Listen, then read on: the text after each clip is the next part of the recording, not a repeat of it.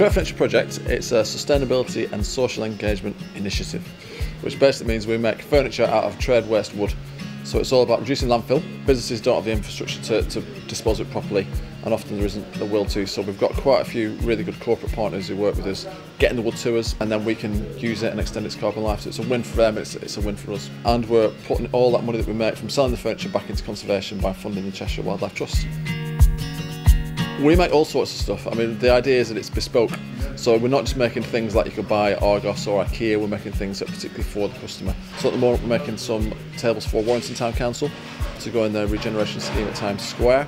The volunteers get a lot out of coming here. You know, they really like it. They like to give something back. They're a lovely bunch of people, and they want to do something which is benefiting the environment. It's just a really warm, friendly place to come and spend some time doing something creative. I like coming to Create for Nature because it's a chance to get together with other like-minded people. We mess around with bits of wood every week, basically just creating stuff and hopefully raising some money for Cheshire Wildlife Trust at the end of it.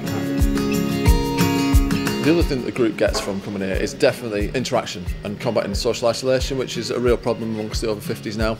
We got some funding from Brightlife to kick the project off, which is fantastically helpful in getting it going.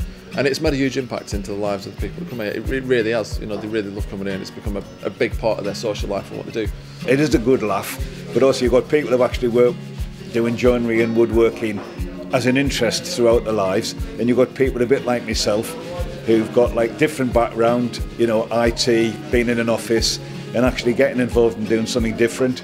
But we've all got the same goal. We make them things, hopefully that gets sold, and with that money we can actually improve our environment in the countryside that we live in, and that's what it's all about.